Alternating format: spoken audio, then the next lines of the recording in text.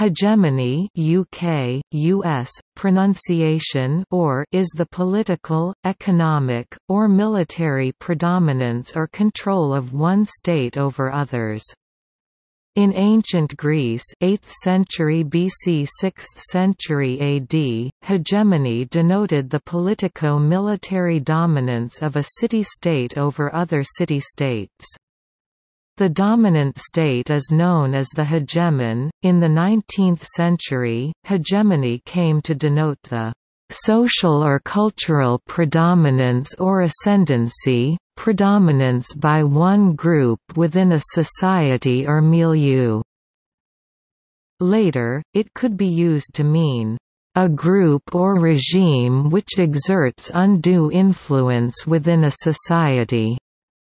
Also, it could be used for the geopolitical and the cultural predominance of one country over others, from which was derived hegemonism, as in the idea that the great powers meant to establish European hegemony over Asia and Africa. In international relations theory, hegemony denotes a situation of great material asymmetry in favor of one state, who has enough military power to systematically defeat any potential contester in the system, controls the access to raw materials, natural resources, capital and markets, has competitive advantages in the production of value-added goods, generates an accepted ideology reflecting this status quo, and is functionally differentiated from other states in the system, being expected to provide certain public goods such as security, or commercial and financial stability.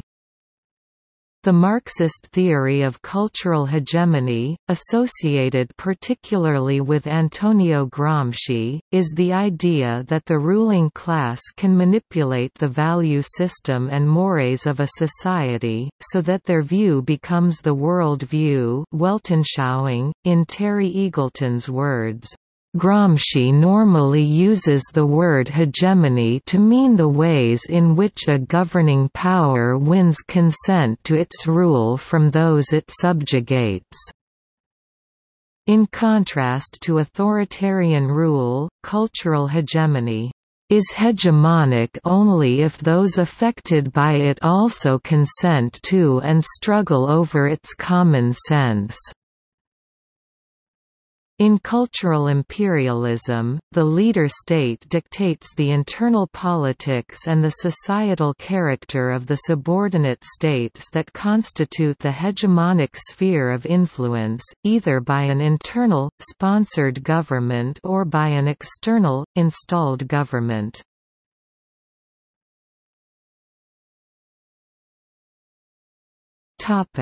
Etymology.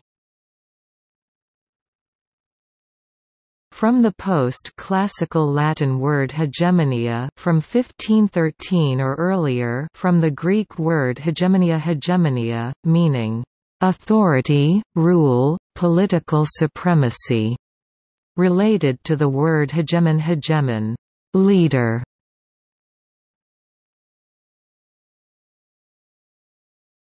Topic: Historical examples.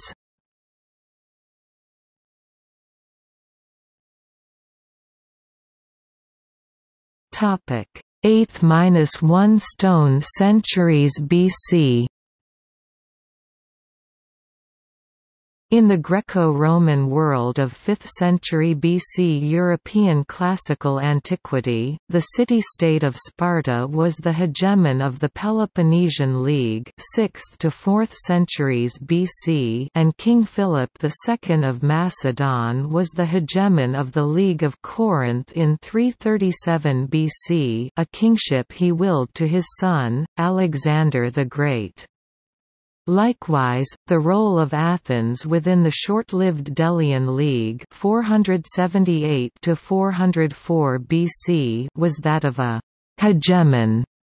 Ancient historians such as Xenophon and Ephorus were the first who used the term in its modern sense. In ancient East Asia, Chinese hegemony existed during the spring and autumn period, c. 770 to 480 BC, when the weakened rule of the Eastern Zhou dynasty led to the relative autonomy of the five hegemons, Ba in Chinese. They were appointed by feudal lord conferences, and thus were nominally obliged to uphold the imperium of the Zhou dynasty over the subordinate states.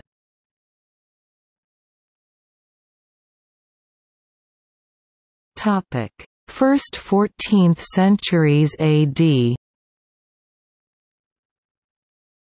1st and 2nd century Europe was dominated by the hegemonic peace of the Pax Romana.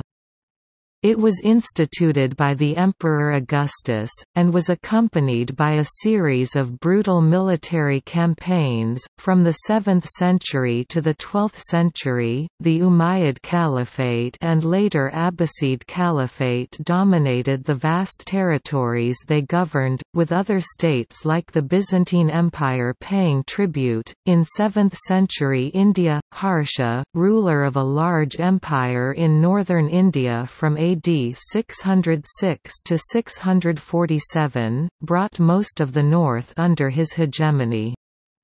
He preferred not to rule as a central government, but left conquered kings on their thrones and contenting himself with tribute and homage. From the late 9th to the early 11th century, the empire developed by Charlemagne achieved hegemony in Europe, with dominance over France, Italy, and Burgundy. During the 14th century, the Crown of Aragon became the hegemon in the Mediterranean Sea.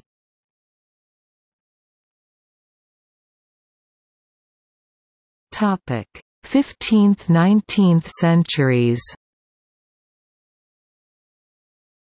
In the politics of international political economy, Jayantha Jamin writes, "If we consider the Western-dominated global system from as early as the 15th century, there have been several hegemonic powers and contenders that have attempted to create the world order in their own images."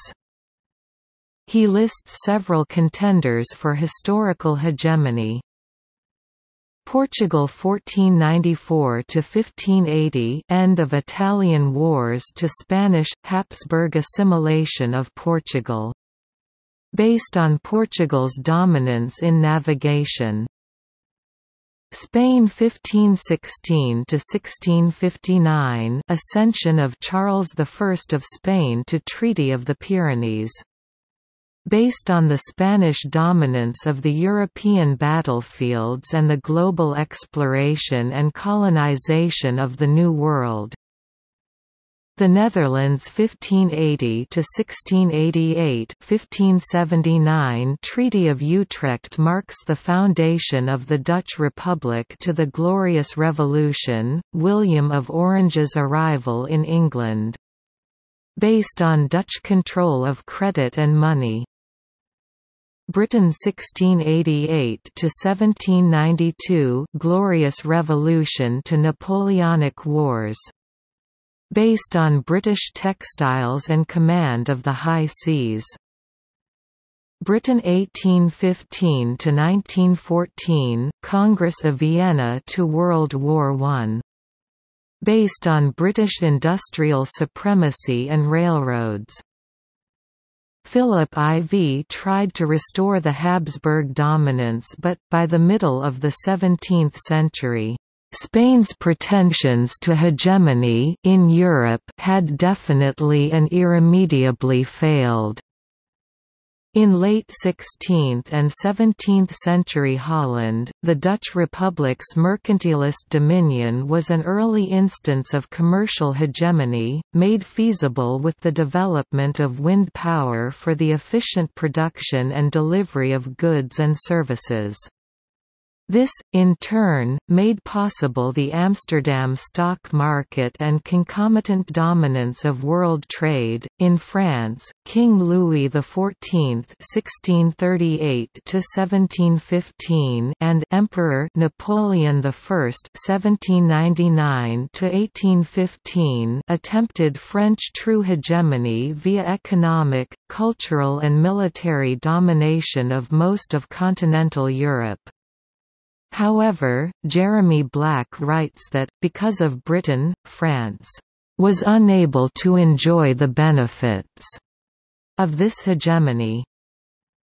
After the defeat and exile of Napoleon, hegemony largely passed to the British Empire, which became the largest empire in history, with Queen Victoria (1837–1901) ruling over 1/4 of the world's land and population at its zenith. Like the Dutch, the British Empire was primarily seaborne. Many British possessions were located around the rim of the Indian Ocean, as well as numerous islands in the Pacific Ocean and the Caribbean Sea. Britain also controlled the Indian subcontinent and large portions of Africa.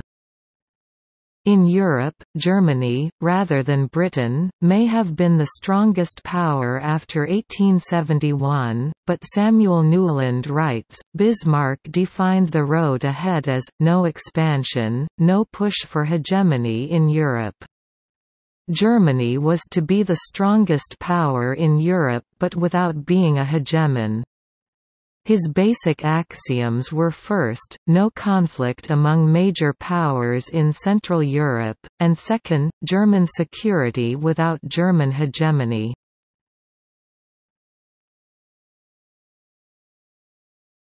Topic: 20th century. The early 20th century, like the late 19th century, was characterized by multiple great powers but no global hegemon. World War I weakened the strongest of the imperial powers, Great Britain, but also strengthened the United States and, to a lesser extent, Japan. Both of these states' governments pursued policies to expand their regional spheres of influence, the U.S. in Latin America and Japan in East Asia. France, the UK, Italy, the Soviet Union and later Nazi Germany 1933–1945 all either maintained imperialist policies based on spheres of influence or attempted to conquer territory, but none achieved the status of a global hegemonic power. After the Second World War, the United Nations was established and the five strongest global powers, China, France, the UK, the US, and the USSR, were given permanent seats on the UN Security Council, the organization's most powerful decision-making body. Following the war, the US and the USSR were the two strongest global powers, and this created a bipolar power dynamic in international affairs, commonly referred to as the Cold War. The hegemonic conflict was ideological, between communism and capitalism, as well as geopolitical, between the Warsaw Pact countries 1955–1991 and NATO, CETO countries 1949–present. During the Cold War, both hegemons competed against each other directly during the arms race and indirectly via proxy wars. The result was that many countries, no matter how remote, were drawn into the conflict when it was suspected that their government's policies might destabilize the balance of power. Reinhard Hildebrandt calls this a period of dual hegemony, where two dominant states have been stabilizing their European spheres of influence against and alongside each other. Proxy wars became battlegrounds between forces supported either directly or indirectly by the hegemonic powers and included the Korean War, the Laotian Civil War, the Arab-Israeli conflict, the Vietnam War, the Afghan War, the Angolan Civil War, and the Central American Civil Wars. Following the dissolution of the Soviet Union in 1991, the United States was the world's sole hegemonic power.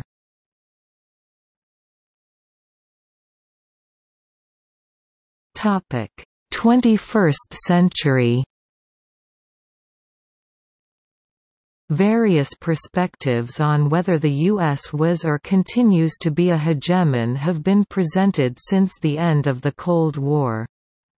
The American political scientists John Mearsheimer and Joseph Nye have argued that the U.S. is not a true hegemon because it has neither the financial nor the military resources to impose a proper, formal, global hegemony.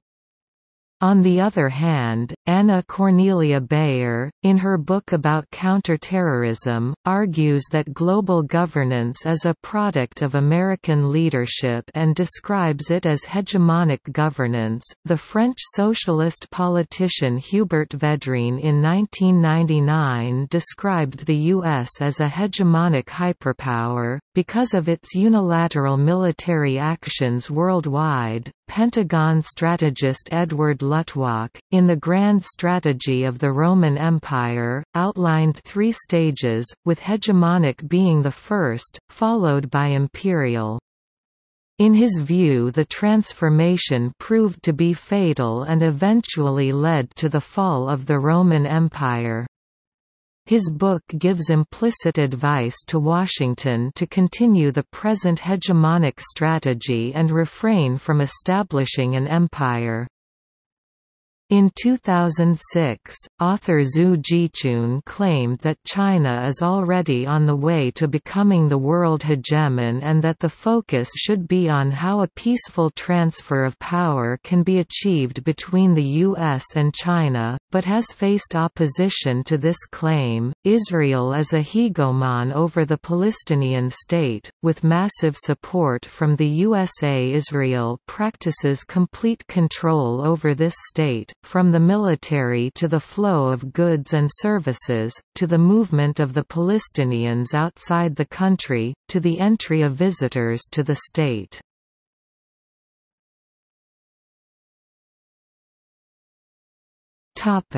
Political science. In the historical writing of the 19th century, the denotation of hegemony extended to describe the predominance of one country upon other countries, and, by extension, hegemonism denoted the great power politics c. 1880s–1914 for establishing hegemony, indirect imperial rule, that then leads to a definition of imperialism, direct foreign rule. In the early 20th century, in the field of international relations, the Italian Marxist philosopher Antonio Gramsci developed the theory of cultural domination, an analysis of economic class, to include social class. Hence, the philosophic and sociologic theory of cultural hegemony analyzed the social norms that established the social structures, social and economic classes with which the ruling class establish and exert cultural dominance to impose their Weltanschauung worldview, justifying the social, political, and economic status quo as natural, inevitable, and beneficial to every social class, rather than as artificial social constructs beneficial solely to the ruling class. From the Gramsci analysis derived the political science denotation of hegemony as leadership. Thus, the historical example of Prussia as the militarily and culturally predominant province of the German Empire, Second Reich 1871 1918, and the personal and intellectual predominance of Napoleon Bonaparte upon the French consulate 1799–1804. Contemporarily, in Hegemony and Socialist Strategy 1985, Ernesto Laclau and Chantal Mouffe defined hegemony as a political relationship of power wherein a subordinate society collectivity perform social tasks that are culturally unnatural and not beneficial to them, but that are in exclusive benefit to the imperial interests of the hegemon, the superior ordinate power. Hegemony is a military, political, and economic relationship that occurs as an articulation within political discourse. Bayer analyzed the contemporary hegemony of the United States at the example of the global war on terrorism and presented the mechanisms and processes of American exercise of power in hegemonic governance.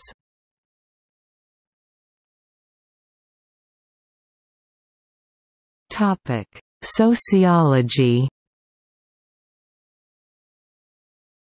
Academics have argued that in the praxis of hegemony, imperial dominance is established by means of cultural imperialism, whereby the leader state hegemon dictates the internal politics and the societal character of the subordinate states that constitute the hegemonic sphere of influence, either by an internal, sponsored government or by an external, installed government. The imposition of the hegemon's way of life—an imperial lingua franca and bureaucracies social, economic, educational, governing—transforms the concrete imperialism of direct military domination into the abstract power of the status quo, indirect imperial domination. Critics have said that this view is deeply condescending and treats people as blank slates on which global capitalism's moving finger writes its message, leaving behind another cultural automaton as it moves on. Suggested examples of cultural imperialism include the latter stage Spanish and British empires, the 19th and 20th century Reichs of Unified Germany 1871–1945, and by the end of the 20th century, the United States. Culturally, hegemony also is established by means of language, specifically the imposed lingua franca of the hegemon leader state, which then is the official source of information for the people of the society of the subordinate state. Writing on language and power, Andrea Meyer says, "As a practice of power, hegemony operates largely through language." In contemporary society, an example of the use of language in this way is in the way Western countries set up educational systems in African countries mediated by Western languages. See also